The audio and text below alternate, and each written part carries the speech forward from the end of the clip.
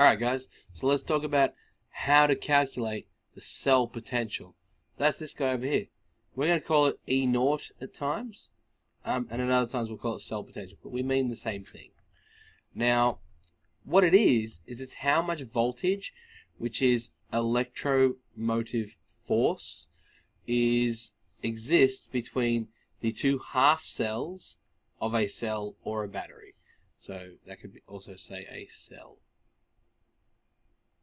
And it's measured in volts. Now, let's have a look at how we do a cell equation. So first, we've got our cell over here that we're very used to by now. Like we've seen this a few times. So we've got the oxidation side, which is zinc, which means it's our reductant. And we have our reduction side, which means our oxidant in copper. So zinc is oxidizing, copper is reducing.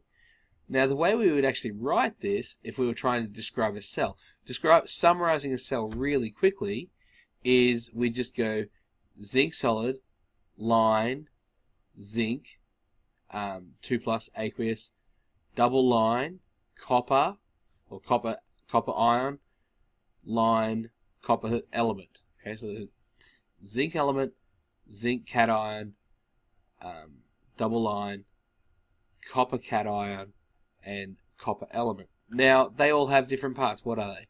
So this is the oxidation half, and this is the reduction half. And that is the way it goes. Oxidation, reduction.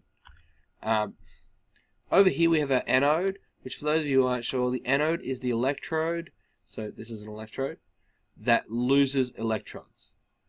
The cathode, which is our cathode over here, is the electrode that attracts electron. That is the chemistry definition. Okay, that's the definition we're going to use in chemistry. And this double line here, this represents the salt bridge. So that's it. You need to know how to do that. Now, how do we calculate this? That's when this table of standard reduction potentials comes in. Okay, and this means that happens at standard conditions. So we've got this formula here. E0 equals the E0 of the reduction plus the E0 of the oxidation. Now, the E0 oxidation, the way you work it out using this table is you reverse the sign of the E0 reduction. So just say that tin, that Sn is tin, in whatever cell we're going to set up, it is oxidized, which means we go from, so we would actually be using Sn to Sn2 plus 2 minus, which means that becomes a plus 0.14 volts. Now, if we have a positive number down here, so this is positive, that means it's more likely to gain electrons. If it is a negative number, that means it's unlikely to gain electrons. What that actually means when you're working out which one's the oxidant and which one's the or which one is oxidized, which one is reduced. If it is positive, it is likely to reduce. If it is negative, it is likely to oxidize. So if you've got one which is more negative than the other, it is more likely to be the one which reduces.